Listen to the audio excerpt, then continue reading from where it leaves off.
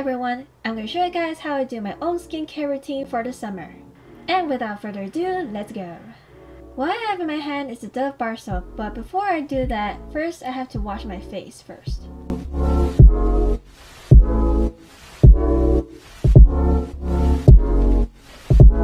After rinsing, now I just put on the bar soap on my face. There's nothing wrong with having a little soap on your face as your routine. It's just how I roll with it.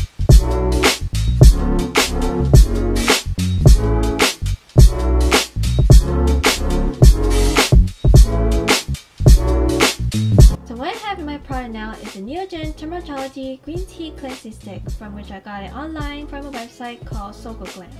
This product is really good. Not only does it cleans out the bacteria or your acne around your skin, it also smooths it out after you wash it all off.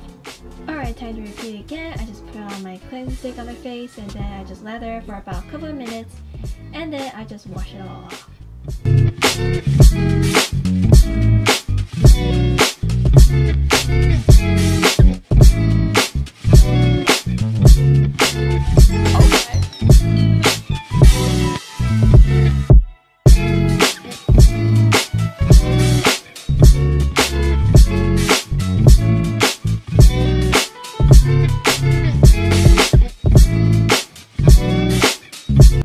I'm gonna dry my face with a towel that I have in the rack.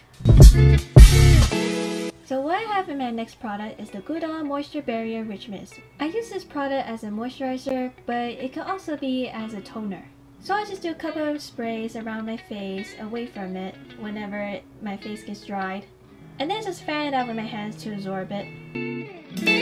What I have next in my product is the Barrier Deep Cleansing Pore Strips. I hope that's how you pronounce it. But anyway, this is a good product if you have blackheads on your nose.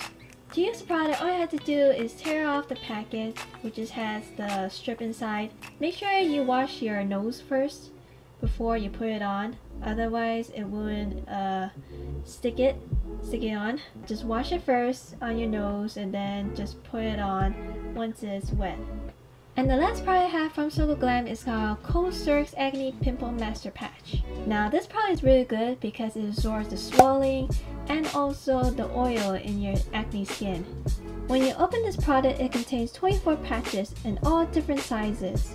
It's simple. All you have to do is take it off like a sticker and then just put it on your face for the size of the pimple you have. Now you're all finished and clean.